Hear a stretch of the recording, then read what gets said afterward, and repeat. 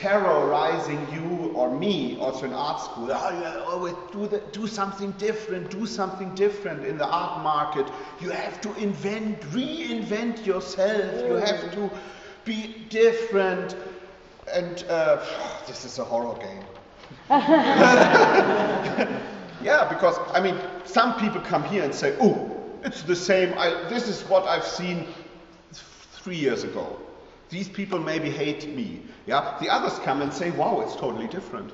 I feel like it's totally different. Yeah, exactly. It's totally different. I feel like I've been seeing your work for the past 7 years, and this is totally different. Different. I think it looks beautiful. But my enemies say, oh no. The energy is the same. Yes. The energy and the way you approach your work is there, but the work is it's different. Donna, you had a question?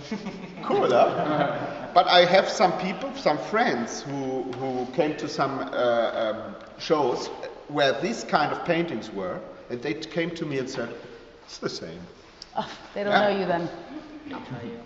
I mean, I think people just don't want to see an artist become complacent, because you'll never know where you could have gone if you didn't keep pushing yourself. So when you come across something that's successful, the whole idea is just not to stay there, but to keep continuing. There's no success. But there's no goal. You know what I mean? Like, it's just... I think that you can't. There's different kinds of pushing. In other words, you can't necessarily just look at something and say, make a decision about. You can't be in the studio and not feel the push. Yeah. I mean, the energy, regardless of whether, oh, you did that before, and I saw that teeth on something else. The energy tells you that you're constantly pushing. Yes. You know, one question I had that in 3 years I hadn't asked you yet, and I want to ask you. You said something about Picasso. So, do you look at contemporary artists? Are you influenced by contemporary artists? Are you concerned? Is that of consequence for you? Yes, I'm looking. I'm not going so often to openings or so, because the people recognize me. Right. I feel uncomfortable. Right. But I go into internet or buy catalogs, books. I really inform myself. And I also smell if something is good or not. Mm-hmm. I smell whether there's something really good in Kassel or not. Right. Like a shark, you know. Antennas are everywhere. Yeah. And also your friends inform me. We'll tell you to go and check something out. Absolutely. It's not possible that somewhere Van Gogh is living and you don't know it. Right. It's impossible nowadays. You feel it, you are informed, the people give you the information that is necessary. Because also I think that when somebody hears your philosophy, they might jump to the conclusion that you're not interested, but in fact you're very interested and very informed. Very much. I know exactly what's going on. Yeah. Otherwise, I'm just, I would have to live in the woods to survive. Right. Because I'm here in Berlin, quite in the center. I have my castle, but of course I watch television and read books, read newspapers. What is the role of texture in your work? It's very prevalent, so it must mean something. Texture, you mean? The thickness. The thickness. Yeah. It's the direct way the paint comes out of the tube. It's very direct. And, I mean, I could... This, I love it. One new way of doing this is just... this is one way. This is new, because I didn't do that 1 year ago. Right. Yeah, just... out of the tube. Right. Normally I just did like this, But now I also do like this, and it's very good because it gives a new effect. Yeah. And this you see more and more in the paintings. Also, to use the roll is a totally new aspect. You see here the roll gives a certain texture and something new to the painting. But it's a question whether this is new or not. For me it's like breathing. Right. The pressure, what you told, the energy You need an energy to breathe. Right. Right. Yeah. It's the pressure is the big word. Yeah. And if you don't feel the pressure, then it's not so good. But it should be a natural pressure, not a frustrated one. Yeah. Many artists are frustrated. They don't know what to do. I, for example, know exactly what to do, but I don't know what art is. I don't know what art is, but I know what to do. I just work like an ant, like an animal knows exactly what to do. No question in the head. Right. And this is very good for me, so I'm never bored. Yeah. Many artists are bored. They are bored of themselves, of the pressure, and they don't know what to do. But I could finish now all in front of you all these paintings. No problem. Right. Is there a different thought process when you're doing works that have photographs of yourself or photographs in general? Because the works I remember seeing in Miami, you had these really beautiful photographs that you would work similarly on top of cover or change. So do you work with photograph different? Because I even saw the piece over there that says Stalin. It has 2 photographs of you in the bottom. Mm. This painting is a little older, so this is maybe, this is 7 years old. And yeah, at that time I used a lot of photos. And it will come back. But at the moment I stopped a little. But why were you using it before? Difficult to say. I don't know. Do you choose them specifically? I had a big box of photos. It's a good material to cover a canvas. I mean, I don't think so much about it. I just let it happen. And the theory comes later.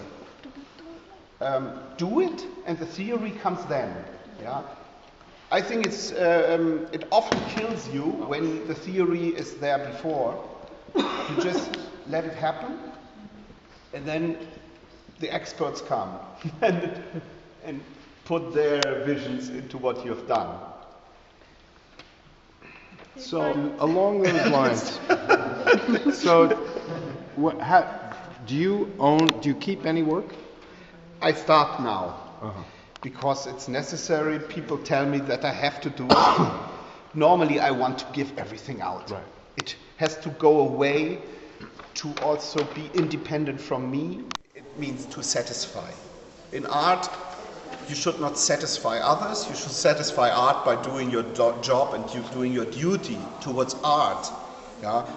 My mother is, for example, a total authority for me. I mean, if she would tell me, do this and that, I would think about that. But I would do what she normally says, yeah. Or my friends, who are important, of course. But nobody knows what art is. It's totally okay to say this is a shit sculpture. Maybe I even think it's a shit sculpture, but what does the sculpture think? This is the question. What does this sculpture want to be in the world, yes or no? Yeah? And maybe it can tell us if we listen carefully enough. And it will develop its own life in the scene, but not in the art scene, but in the world. Like this painting. Maybe it's strong enough to survive, maybe not. But in the end, it's canvas with color. So it's like bread with cheese. It's nothing else. In the end, you go back the next day and make work. Yes. It's not like you make this painting and say, this wasn't a good painting, I gotta stop. I can't make any more paintings. No. That's never gonna happen. No. And that, again, the value of work, the value of the process is incredible. Not to have that tell you not to work. And that you see, I think, beautifully in animals' life. They often do their duty, like the small animals that carry a big leaf from A to B. And that they do all the time. Boom, boom, boom, boom. That's their job. It's not about being creative, not being inventing something new. Just carry what is necessary to be brought from A to B. And here is also, it's necessary to have a color, to press it onto the canvas and do something. It's not so much, not a big deal. It's not a genius thing. I'm not a genius, for example. It's very important to understand. I'm just a servant who buys a color, takes it, and hopefully it looks good. And it's not so. And I was always thinking like that. I always worked a lot. I produced a lot. That's why I will never be very, very expensive, but because I produce too much for that, which is fine. I love it. I want more the material to be in the world. I don't want to end up in art history as the genius artist. This is not my goal. So how long are you in town already?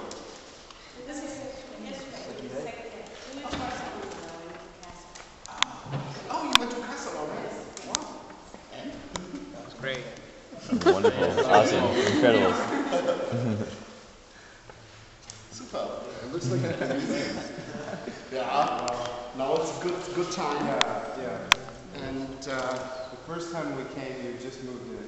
yeah. The second time, Yeah. It took him quite a while to get used to the atelier, you know, and then once, because he always said, you know, I go tomorrow, and then we took him to the paint supply shop, this huge shop there, and he bought and bought and bought and bought, and then we emptied it all out here, and that was the beginning. Then he started. Stefan put on all the what is it, canvases, and then he started. And now he likes it, and it's very, very nice with the light too. is this for one exhibition or No. it's Just getting work or preparing, working in general, but there are some exhibitions in the fall. I have an exhibition in Antwerp in a gallery, and an exhibition in Vienna in a gallery. So some of these paintings will go there, others will go to fairs or just for next year. And you have new bronze. Are these new? Or? Yes, they are quite new. Have you seen them last year? I mean, I made them at No, I don't think no. we had them. No. Because it's a very different form of sculpture, because usually they're static, it's sitting or standing figures, and then now this one. Yeah, they're much more narrative. Yeah. This is a new one. So, just for fun. So do you, for example, do you do it the same way? You used objects and collaged them and burnt them out? Absolutely. The base was also a sculpture like this, but in a smaller scale. And then I went to the foundry, and there they made it bigger and very rough. And then I formed them. You went back and worked them. Yeah. Yeah, and they're different than the sculptures you had at Mocha. Absolutely. Absolutely. They are more like heads. Right. And no movement, just like. He started with it when he started working with Barbie dolls. Yes. You see, these are really Barbie dolls in movement. I mean, they look a bit different now. But there you can see, for example, how he's working with parts of Barbie. What's the name of the actress whose mouth? Scarlett Johansson. Right. Yeah. I saw on the plane. They had a special on Woody Allen. And at one moment they had Scarlett Johansson. Now, whenever I see Scarlett Johansson, I'm thinking you. You ruined her for me. Oh no, that's the wrong connection. It's so funny. Immediately I thought about you. No, I gave you a new perspective to see. I didn't even notice her mouth before that. Fred, come on.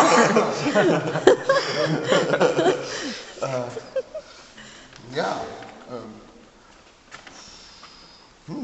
So do you guys have questions about how he works or what? So you said that you started doing this just to get you started, just to get you producing? Yes, I mean, yes. did you just had an idea where to start, and then how do you start? I don't know, how do you set yourself up to? I just needed time. I need peace, and I just come here and I work on everything at the same time. I'm doing the painting and also sculptures, and listening to music. And then, for example, tomorrow I will work the whole day here, and I will, Do you like stop and go for a sculpture, or do you just go on the paintings all at once and then try to do something all at the separate? same time? I hear like that you use play a lot, and then you love just play, and even with like symbols like the swastikas and Yes. the crosses and stuff, you just reuse like you create your own meaning for it again. Yeah. So do you like recreate these symbols and reapply, I guess, meanings to them, or it's just like anything goes? Anything goes, and these symbols will have a totally different meaning in the future. Exactly. And in art, we can use all these symbols without problem. Exactly. Yeah? And then we can give them back to reality in a totally different meaning. Do you have them in mind while you use them, or it just happens as a spontaneous thing? It's like, I mean, this can use a swastika here, or do you like think about are their meanings, their past meanings, present while you use them? In the past, maybe there were some meanings, but now I use them so frequently. I just use them like drinking, or just a stroke, and it just comes automatically. These precise forms, because it's a precise form, the swastika. Yeah. And in art, it has no good and no bad meaning. It has no meaning except it's just a stroke, or it's just something for the future. Do you keep a sketchbook? Sometimes, yes. Or you consider this kind of like your big sketchbook, like yours? That it's the big sketchbook, of course. But I'm also using small ones, but also at home, or in the evenings, or when I watch television. Okay. I always make notes and small drawings and poems and writings. And do those poems and writings end up inside the work, Absolutely. Okay. Absolutely. I mean, as titles, for example. I mean, I could just turn one of the, for example, just before you came, I made this title. So it's a kind of poem, but it's also a title that just came because we were having fun, waiting for you, and then we thought, wow, let's give this painting a title, even though it's not finished yet. But the title is here before the painting is finished. So it's impossible to translate.